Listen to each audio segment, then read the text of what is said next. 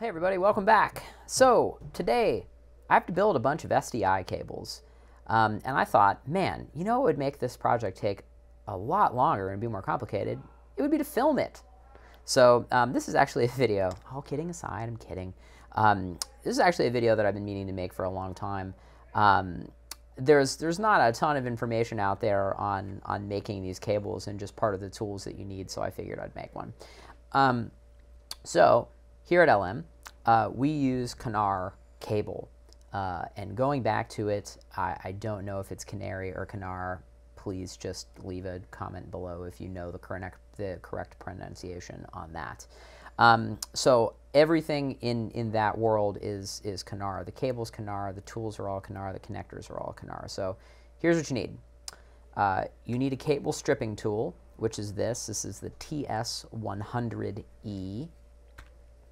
You need a crimp set that also includes a die for the connector, and then you need the physical connector itself. So I like to run these little back boots on there.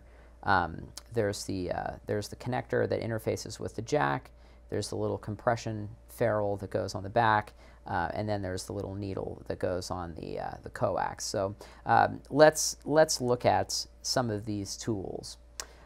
So going with the cable, we are using a 12G rated SDI cable. It's a 75 ohm cable. It is called the L-5.5CUHD cable. And I'm going to just put some model numbers out here.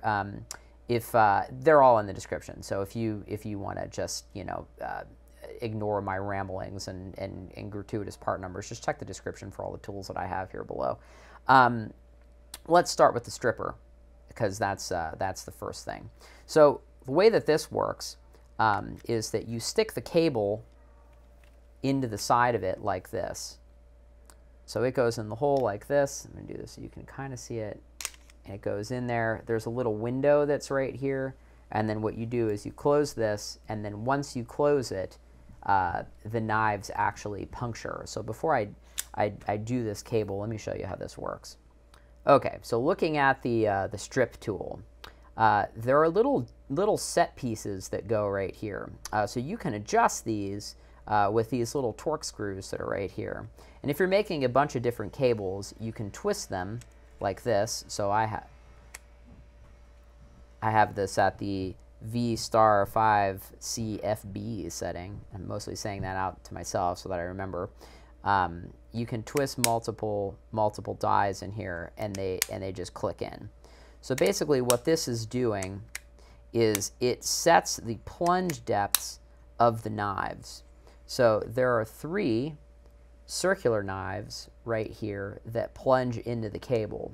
So what they do is the first knife cuts the jacketing, the middle knife cuts the insulator part that exposes the central copper wire, and then the last one actually exposes the copper wire. So it cuts it in a staggered 1, 2, 3 section. So what you're doing by this preset and then the fine-tune adjustment with these set screws is setting your depth. So obviously once you have a good depth, it took me, I don't know, maybe 5 or 6 different tries when I first got this to get my cable depth correct. But once you figure it out for your cable, you should in theory be good to go. There's a couple of parts and pieces that come with this. The instructions that come with this aren't, again, super clear, which is why I wanted to make this video. But let me show you how I do it for this. So let's start by stripping the cable. So what you do is you stick the cable in here like this, and you just twist it until it hits, there's a little window that's right here. So once it's in there, you grab this part right here. This has little fingers that lock the cable in place. And then you push this down until it clicks. And then while gripping this, stick your finger in here and just twist it a few times. So you can feel it kind of bite, and then I like to go the other way, just 1 or 2 times, just to make sure. So once it's done, while you're holding it with this hand, there's a little release, this little yellow button right here. Just click this. It opens. And then, looking inside here, you can see how this works. So looking inside here, you can see that the cable is cut right here at the top, right there in the middle, and then here at the end. So what we're going to do is this stripper unit actually will take those insulators off. So all you have to do there is just close this. I lied. You don't close that because it'll interfere with the blades. And then you just put the little yellow guy down here on the side and pull it out. And then you throw that really expensive piece on the floor there. You don't do that. I dropped it.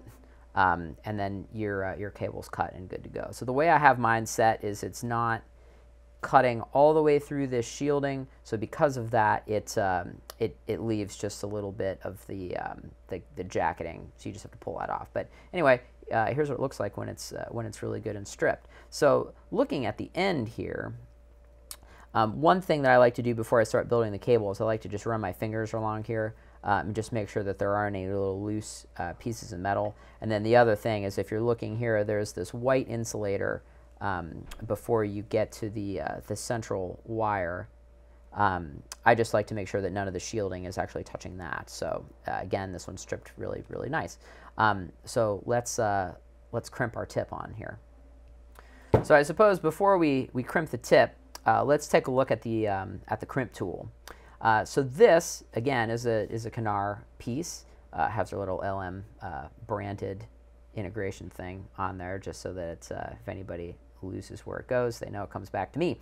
So this comes in two pieces. The crimp tool is a separate thing, and then this center piece right here, this is called a die set. So this top and bottom piece is actually what crimps the connector onto the cable. Now you have to match the die with the connector. So, you know, if you're looking at it in terms of building out a rig, you need to come up with a cable, with a connector, and then with a crimp tool, and then that's going to be the same for everything that you do. So it's really important to do your research on the parts and pieces that you have. Again, I'll list all the parts that I have. That's what we use here at LM for everything, and haven't had a problem with it. So if you want to just copy my settings, you absolutely can. So there's two parts to this die. There's this part right here that crimps the end connector on, that actually crimps it. And then there's a little part in here that crimps the little top piece on, that actually goes on the center copper conductor. Sorry for not using extremely correct and or technical names for these things. So let me show you how this works. So once you have your end crimped on here, you need to build the cable in reverse. Now I should have put this little boot on first. So I'm going to try to do this, and I'm going to do this from the other side so I don't mess up my shielding. You don't have to use the boot. I just like them because you can get them in different colors. This one's just black for the sake of the example, but you can get them in a bunch of different colors. So what we'll do here is we're going to take our little tip. This is going to go on here like that. And then what I like to do is take the crimp tool and put it in just at a little bit of an angle. Now this is the tricky part. So once this is in there like that, all you have to do is squeeze it, and I of course grabbed the tool from a weird angle, and then it just crimps it on there, just like that. So I just like to pull it with my hands and just make sure that it's okay. So let me show you this up a little bit more closely. So on this crimp tool, the top portion, the needle that goes into the wire, goes in this portion right here. So because this is very, very lightweight and it's only being held on with just, you know, hopes and dreams on the end of that cable, it can be very endlessly frustrating when you're building these cables because this wants to fall off. And it's super tiny and you will 100% lose them. In fact, they sell these as standalone parts because they're so easy to lose. You buy these in a 10-pack if you get them outside of the connector.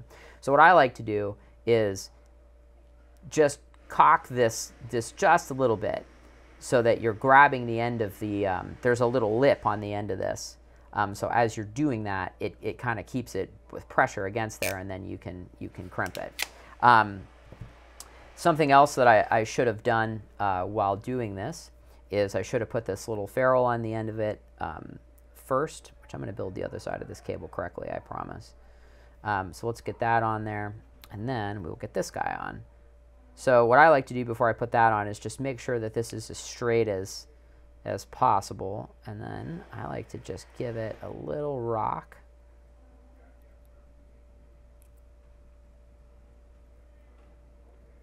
So that the shielding goes around the outside here. And this is always the tricky part. And it's about 3 times as hard because I'm trying to do this on film.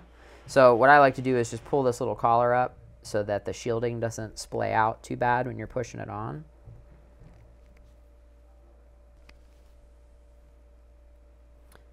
Okay, and once this is together like this, you just take your tool here, hold it just like that, and just crimp it.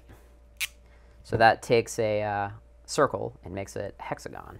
So because I built this cable wrong, in the wrong order, I'm going to stick my boot on here so I don't forget. And this just slides up, just like this.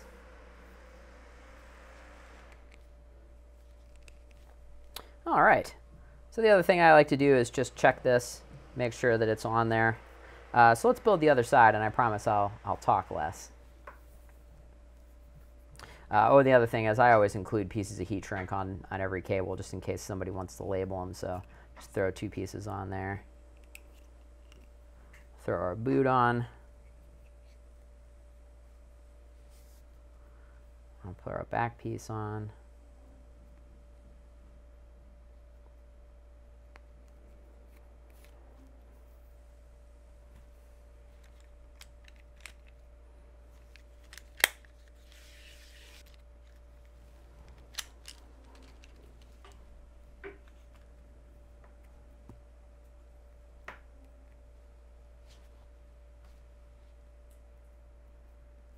Okay, so this is actually a good example where this shielding frayed a little bit, so I can take my flush cutters.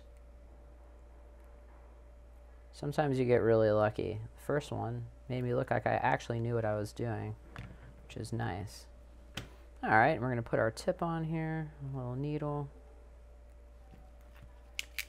I'm just canting this a little bit here.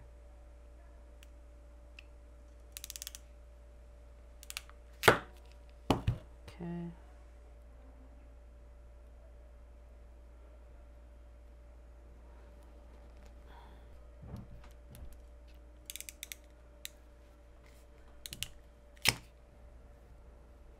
Okay, and there you go. There's your SDI cable. So if you like this cable, all the parts list again is below, and you can buy this direct from me if you like. Happy to build them for you. All the different color combinations and things like that are available. There's a purchase link in the description. But if you have any questions, happy to chat more. Just leave me a message in the comments. Anyway, bye. Thanks.